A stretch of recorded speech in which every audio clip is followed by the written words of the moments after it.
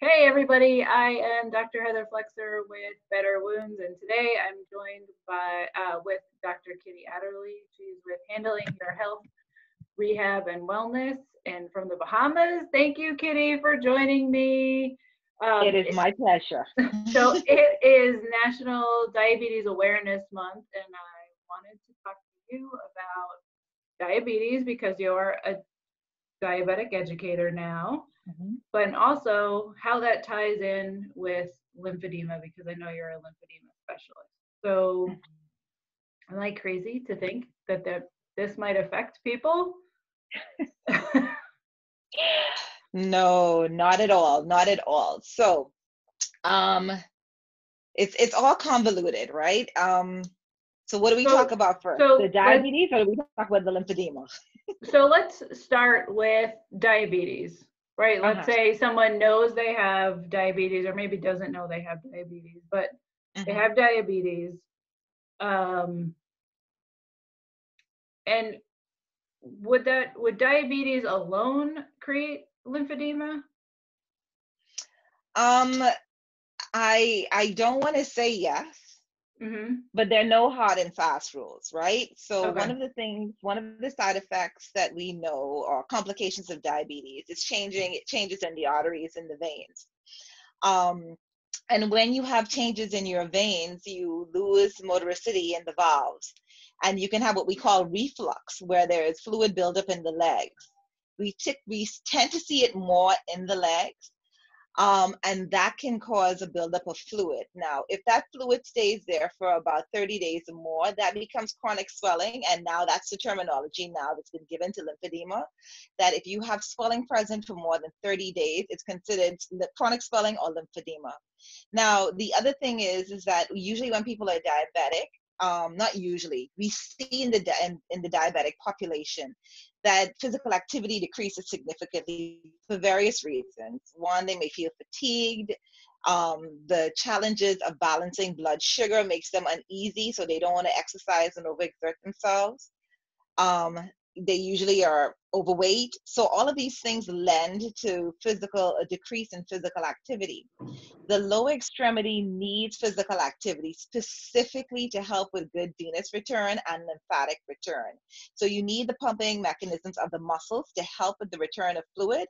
And this is one of the reasons why you can possibly see an increase in the diabetic population when it comes to lower extremity swelling and lymphedema. But they could just have. How does someone develop lymphedema normally? So normally, okay. Normally, like So we it have doesn't just lymphedema. like happen, right? Well, it could just happen, but why does it happen? Uh-huh. So in the world of lymphedema, we have two types. We have a primary lymphedema and we have a secondary lymphedema. In primary lymphedema, it means that your body has a default, it has a fault. So either you don't have lymph nodes in the particular area, you don't have good lymph vessels in a particular area, and that causes poor transport of the lymph fluid. And so we have in primary lymphedema what we call lymphedema precoxia that usually happens before the age of 35, and then you have the lymphedema tarda that happens after the age of 35. So poorly formed lymphatics, an absence in lymphatics, and it can happen. And then in the tarda later on, it's usually hormonal driven. So you would see it in women that may have had pregnancy or some other hormonal shift that can present with the swelling and lymphedema. So that's primary lymphedema. When Okay. we move to secondary lymphedema, the reason why we call it secondary is because there is some insult or assault to the lymphatic system. So how I became a certified lymphedema therapist is because I worked in a hospital where we were getting these cancer survivors, and these survivors were presenting with swelling after cancer intervention, after the radiation, after the surgery was performed to remove the cancer and the diseased tissue, which included the lymph nodes a lot of times. These patients were presenting with swelling, and swelling that we couldn't seem to manage from our conventional way they taught us in physio school, right? And so Mm-hmm. I decided, look, we need to get to the bottom of this, because what's the point of increasing somebody's life span and the quality of life is significantly impeded because they're swollen, bloated, and cannot move, cannot wear the clothes that they want to do. So that's one cause of secondary lymphedema, where you have radiation or surgery to the particular node area. Okay. I've had patients that have had car accidents, motorcycle accidents, that have had crush injuries to the legs that have developed lymphedema. I've had patients that have had thyroid surgery. If it's a tumor, they, like, again, lymphatics have been removed. Obesity is another reason some people have developed lymphedema. Like I said, if you have a venous reflux, where the venous return is not as regular as it should be, it's going to pool, it's going to pocket, it's going to leak out and stay in the tissues, and it's going to overload the lymphatic system. So the lymphatic system is only supposed to take about 10% of that blood volume, or what's extracted from that circulation. But when you have a venous backup, that's overloading the lymphatic system, and everything just collapses, for lack of a Shuts better down. word. Yeah. And you have that pooling of fluid in the body part. So, I mean, if anyone doesn't know, one of the hallmarks of lymphedema treatment is compression, right? We've got to compress the tissue, like not allow it to just expand and expand and expand. We want it to keep its shape, right? And help that venous return. It helps all of it. Like, that compression is one of our treatments for venous insufficiency, but it's also the treatment for lymphedema. Is that appropriate for someone that's diabetic? It depends on the person's presentation. And when I say presentation, it's the skin. What is the patient's skin like? Now, with diabetes, there is a hallmark of neuropathy where you have decreased or altered sensation. So if this person does not have intact, or they have poor sensation, we'll be very cautious of how we wrap. It's not that we won't wrap, but we would probably be not as aggressive as we would with somebody who has intact sensation. Because with compression, it's not a tight compression, but because of the way the bandages may lie at a particular time, or the movement of the person, you can have undue pressure on a particular point. And if this person's sensation is not intact enough to register that the skin is being damaged, that can be an issue.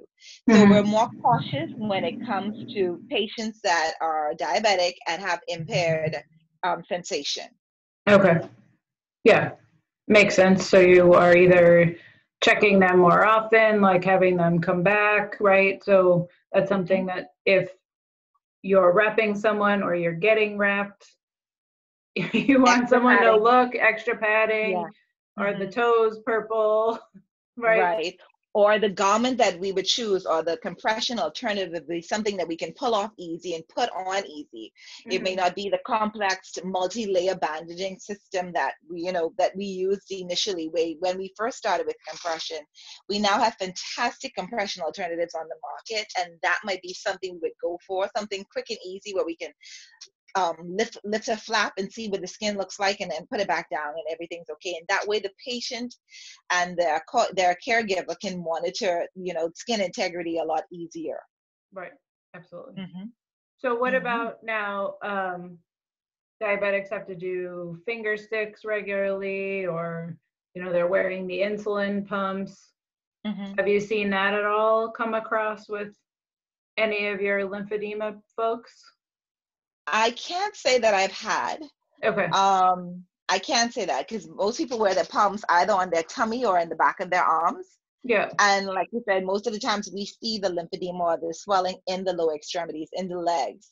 But it would be something to note. Very few people, they may put, take blood samples from their thighs and abdomen. But I can't say that I have. I know that it would probably, you can have not lymphedema, but if you traumatize the tissue, it'll give you an inflammatory response, and that area might get a little swollen, a little stiff, a little stagnant. So it's good to teach diabetics how to flush, people with diabetes, how to flush an area that they do Mhm. constant prick from, because each stick is a little assault on the area, and the body's going to think that that's an injury and send extra fluid there to ward off the area and all of that. And this is why a lot of them would complain that, you know, wherever I stick myself, I have a lot of lumps in my tummy, or I have a little lumps in my thighs. And just teaching them what we call manual lymphatic drainage or manual lymphatic strokes would help with moving that fluid out of the area, and Okay. just keep them more aware of how their body is responding to the constant pricking that is necessary in some cases. Mhm. Hmm. Absolutely. So, I mean, like anything, we're always talking about getting to the bottom. If if we're talking about wounds, is what causes it. So, of course, we're hoping people are getting on top of managing their diabetes, getting their sugar Right. under control. Is that, and then noticing if they're having any of the chronic swelling and trying to get into, a certified lymphedema therapist. Absolutely. Definitely. And here's the interesting part, Heather, what we don't speak enough about. So say that you may be pre-diabetic, right? Your HbA1c may be borderline 6.5. They don't want to give you a formal diagnosis of diabetes. Um, People that have chronic swelling in their lower extremities have to be very, very careful, or chronic swelling anywhere, because with chronic swelling, you're having more fluid, and it's very hard to regulate blood sugar when there's extra fluid. And so these people have to be very, very vigilant in monitoring blood sugar, the blood glucose levels, because there can be shifts. And I don't think we stress that enough with people that have swelling and people that may be at high risk for diabetes. And so you want to pay careful attention to that. And high risk people are people that are over 45. If you have a family history, we know that people of African descent, Pacific Asians, Mhm. Islanders, I'm sorry, Native Americans have a higher incidence or predisposition to have diabetes. If you have, I said family history, Mhm. um, if you smoke, if you have cardiovascular disease, if you don't Overweight. move, right? If Mhm. you're overweight, these are risk factors. So if you tick any of those boxes, and all of us are getting older, you want to pay close attention to what your blood sugar levels are like and what your HbA1c is. And pay attention to both numbers, because sometimes, when you take your readings, it might be a whim and one may be high or one may be low today, and it may flip flop. So you have to be very vigilant, and very you have to be very attentive to everything: your skin, the way your joints move, the way your body moves, the way you breathe, the way you feel. Mhm. And I've Hmm. definitely seen more chronic swelling that's like people aren't necessarily being referred to a lymphedema therapy. Like I've been the one to tell people first that they have what looks like to be the beginning of lymphedema.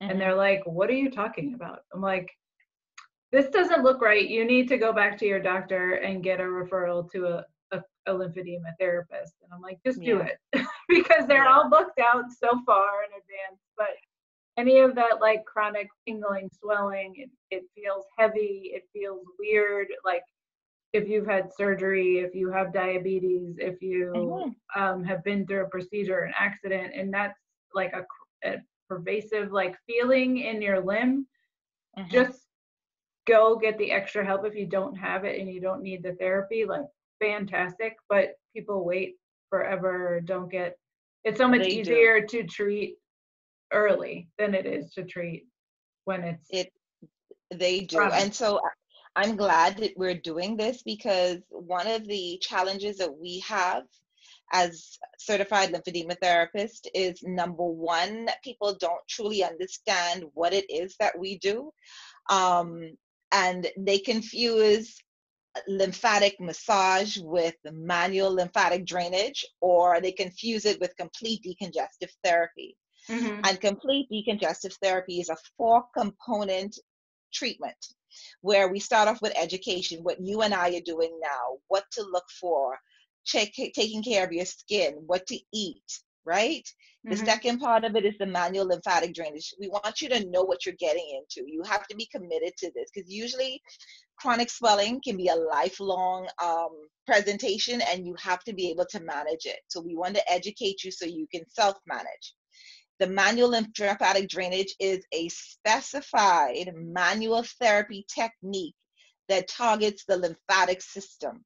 Mm-hmm. There is a sequence to it depending on where the presentation of the swelling is. It's not an ad hoc, let me rub you from head to toe to get the fluid moving, because I've heard a lot of people try and get manual lymphatic massage, and when they come to me, they're like, well, they didn't do it that way. But we get the results right away because this is the way it's supposed to be done. So you have Yep. to make sure that you're going to a certified lymphedema therapist. That should be a medical professional. If you have a medical issue, a medical professional. All right, can't stress that enough. So we have education, we have manual lymphatic drainage, and then it's the compression that you and I spoke about earlier on. Whether it's multi-layer compression bandaging, whether it's a compression alternative in terms of one of these nice doohickeys that they have now with the straps and the Velcro, Yep. or it could be a compression sock or compression sleeve that is measured specifically for your body part. We talked about obese patients. We know some people have very tiny ankles and very large thighs. And what would happen is that they would go to a pharmacy and somebody would pull something off the shelf and give it to them. And because it fits the ankle and it fits the knee, but it doesn't fit the thigh, and then it becomes a tourniquet effect. Like, I'm a physical therapist, I'm a manual therapist, and if you look at my arms, I have huge arms, right? So, and I have a tiny wrist.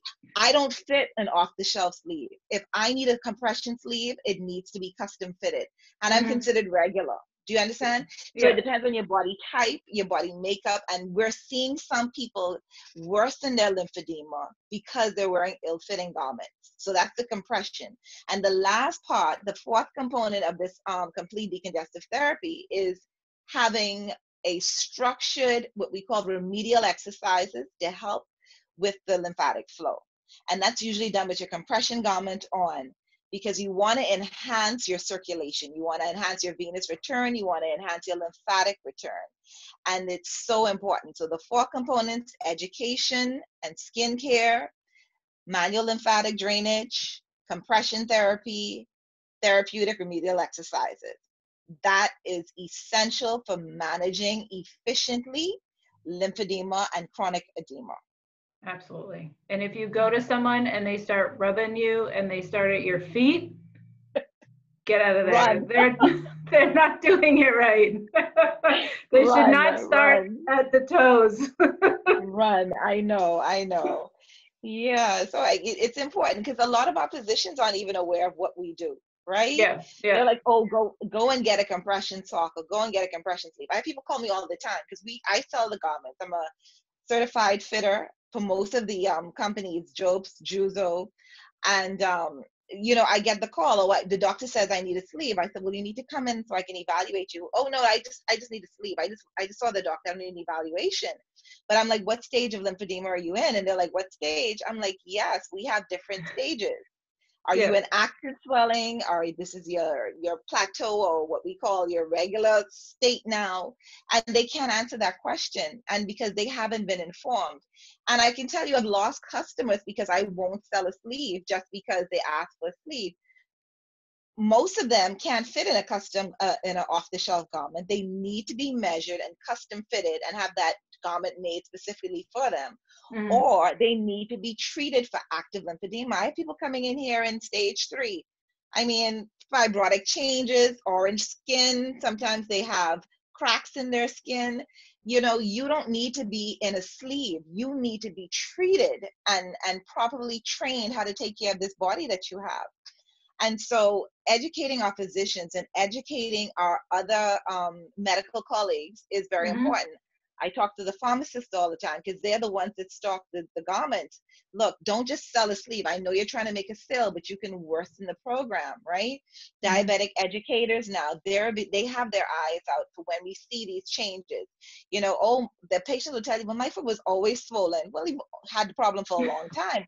Or my You might mother's feet have were swollen. primary you know lymphedema, that sounds like. Yeah, exactly. yeah.